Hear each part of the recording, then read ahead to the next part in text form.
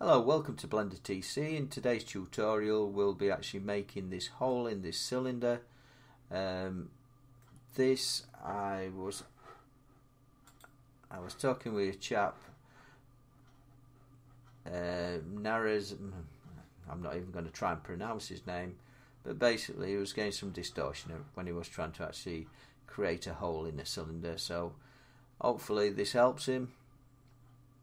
Welcome to Blender TC. If you like my tutorials, please subscribe. Let's begin. Today we're making an hole in a cylinder. For this tutorial we'll be using loop tools again. This is found in preferences under where are we?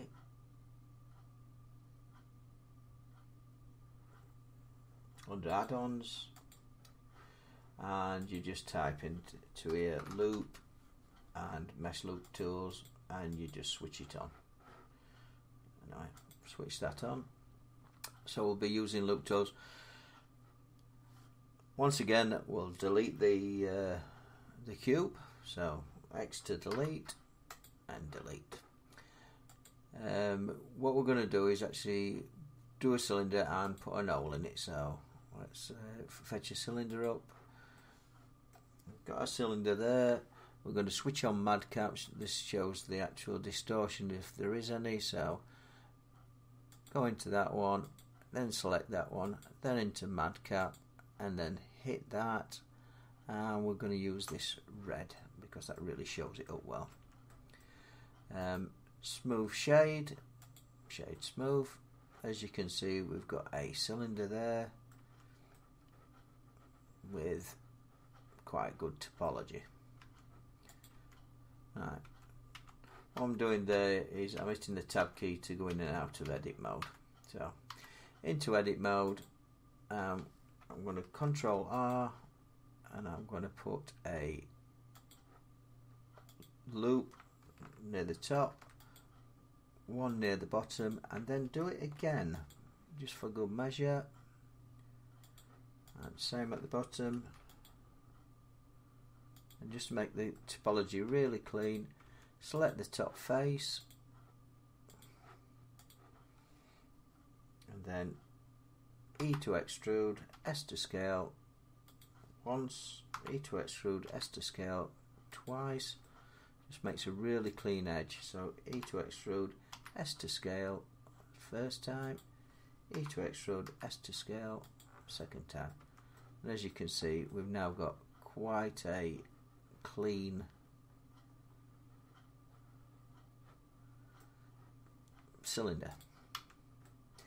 Next, what we're going to do is Control R and then Control Z. I'm just going to undo this a minute. Control R, select a face, Control R. It's not working. Helps you press the right keys. Control R. Split it into two. You can do this with your mouse wheel. If you haven't got a mouse wheel, then Control Z.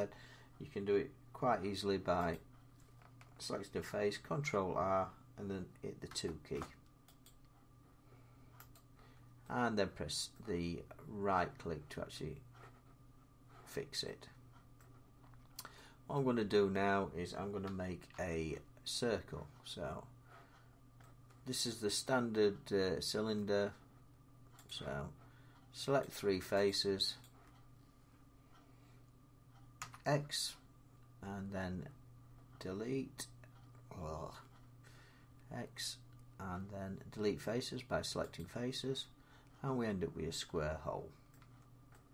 Next thing we're going to do is add a modifier. And the modifier we're going to add is a subdivision surface, and subdivide this by 2, and then apply. As you can see, we've now got a hole. What we're going to do is actually select the edge of this hole, press the Alt and left click, selects it all, scale down So you've got a small hole in the centre like that, maybe a bit bigger. And then what we're going to do is we're going to actually right click and use the loop tool that we've already set up, put circle, and we've now got a very neat circle with very little distortion around the hole. We've got a little bit of distortion, that's because it's too small, so scale it back up until the distortion starts to disappear. Scale it up. You can see the distortion. Scale it back. Oh, sorry. Control Z into edit mode and scale it back down until you see very little distortion. Then what we do is go back into edit mode, E to extrude, S to scale, and do this twice. Now we've got the hole with very little distortion. The next thing we're going to do is add another modifier, and we're going to make this one the solidify, and take this to whatever thickness suits you. I'll take that up to 0.08 and apply again.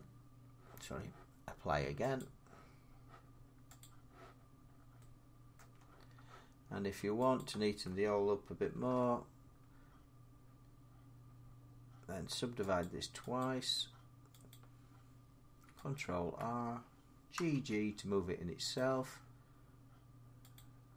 GG to move it in itself. And there you have it, a cylinder with a hole in it with very little distortion. Hope this helps. Quick tutorial, just showing how to make a hole in the centre.